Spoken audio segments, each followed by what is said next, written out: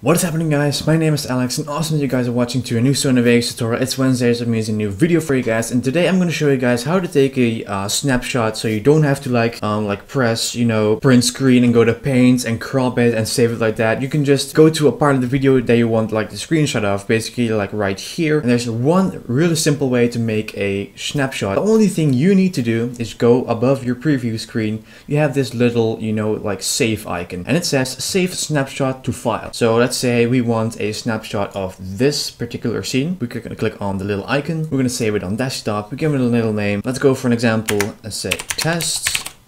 And then you're going to just go to your desktop, click on tests, and as you can see, we have the screenshot. So that's basically all there is to do. Previous one I didn't knew this. I'm just, gonna want to make a thumbnail. Let's say I'm just gonna drag it like this. Then I press print screen, and I open paint, and then I just paste it and I crop it like this and just save it like this. And there's a thumbnail. So that's over. So you just close paint, do not save it, and just click this little icon which says save snapshot to file. That's how simple it is, guys. If you want to see more of these Sony Vegas tutorials, feel free to leave a thumbs up down below. It's always appreciated. And if you find this video helpful and you don't want to miss out on any new episodes, feel free to subscribe down below so you won't miss out on any new updates like I said before. So that's basically all there is to do. So thank you guys very much for watching this video, and I'll see you guys next week. Thank you for watching this video. If you like this video, be sure to reward it with a thumbs up, or you can subscribe so you won't miss out on any new content. If you want to see more, click the video on the left.